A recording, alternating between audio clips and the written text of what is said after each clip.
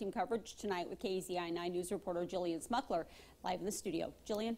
Renee, Brown says Oregon's strategy for reopening focuses on testing and tracing to diagnose those people who are sick and make sure they're isolated so they're not spreading it.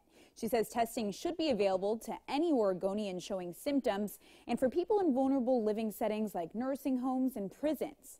Finally, she announced the Be the Key plan, a plan to test 100,000 people randomly statewide to find out where the disease may be hiding and monitor at-risk populations. Brown says the state plans on adding 600 contact tracers for outbreaks, people who contact people who have been infected to make sure they're not spreading the virus. Some of those positions will be paid and others will be volunteers. OHSU will also create a team of tracers made up of medical students who are bilingual and bicultural to help communities who are specifically vulnerable to the virus. We know that tribes and communities of color are especially vulnerable to the virus. And we will make sure that we have the contact tracing capacity to engage with these Oregonians in culturally specific ways.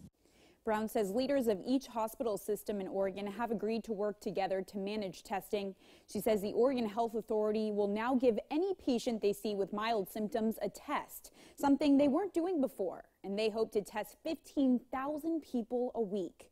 Brown says her hope is that some rural counties with little to no cases and hospitalizations can begin the process of reopening as soon as May 15th. And coming up on KEZI 9 News at 6, I'll tell you why Douglas County specifically was surprised to hear that. Reporting live in the studio, Jillian Smuckler, KEZI 9 News.